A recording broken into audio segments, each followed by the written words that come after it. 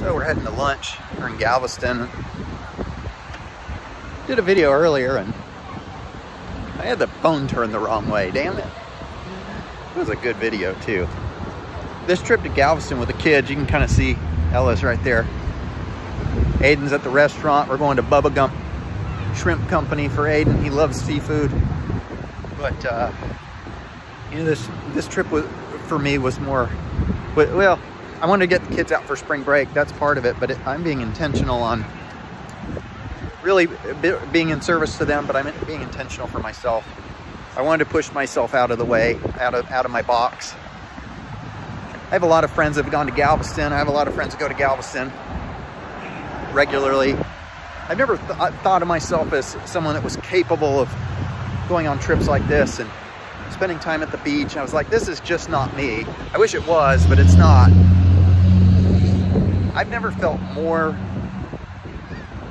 capable, just because the past 6 months I've really dove down into some emotional pain and some dysfunction, and I'm just present. I've never been so present in my life. I've really come a long way with a lot of help, a lot of friends, a lot of support, a lot of hardship, a lot of emotional, just really dark places the past 6 months related to my divorce.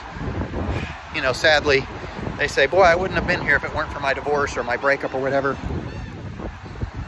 I hate it that that's the case, but I never would have been in this place had I stayed married.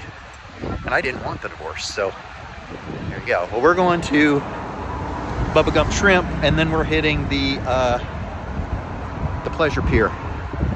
No time frame, just present, going with flow, being with my kids, showing them a good time, trying to shrink the world for them, getting them out of the little area that we live.